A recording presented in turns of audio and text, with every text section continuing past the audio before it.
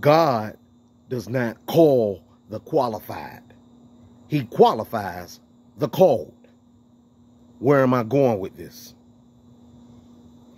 When you go to a job interview, they won't call you back if you don't meet the qualifications or if you're overqualified. You have to have a certain amount of experience. You have to have a certain type of background. You have to talk a certain way, dress a certain way, be a certain way to qualify to be a part of their company. You have to qualify before you can go from being in an apartment and dealing with landlords, before you can walk into home ownership. They need 2 years consecutive employment experience. They need at least a 650 credit score or higher. They need you to have a will not to make any big purchases, like, cars, furniture, things of that nature.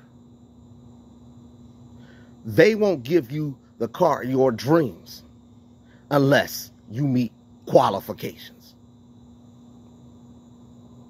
Noah, he was a drunk, but still God gave him what he needed to build an ark and to keep the people from being submerged by the water when it overtook the earth.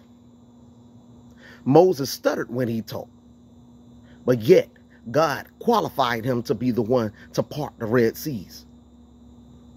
David was an adulterer, a murderer, or as we call in present day, murder for hire. But yet he danced his way into God's heart, and he was worthy to be called king. Job, God said to Satan, "Have you tried my servant Job?" Job wasn't qualified, but God knew that he would make it through. It wasn't until Job was tried that he was true. So what am I saying to you? All of you who are being called to do something by God, thinking you can't do it because of your reputation, thinking you can't do it because of your background, thinking that you have to qualify with some type of credit, some type of experience. God already knows what you need to meet his need. It's not about what he, she, and all of them say about you. It's about what God knows about you. He can use you as you are. You don't have to meet the qualification to answer the call. There are many calls on our phone that we ignore. But one call that you shouldn't ignore is the calling that God has over your life.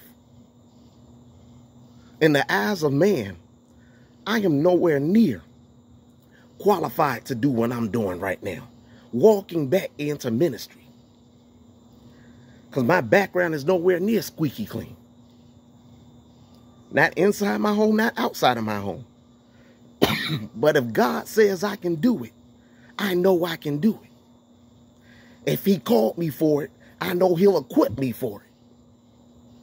There's no excuse in this world that will stop me from answering God's call. We're not always called to do what we look like we can do. But God doesn't put more on you than you can bear. And he won't send you to it if you can't get you through it. Stop looking at your qualifications. Stop trusting in man, because man and God are not the same. If God gave you something, just trust him enough to walk in it.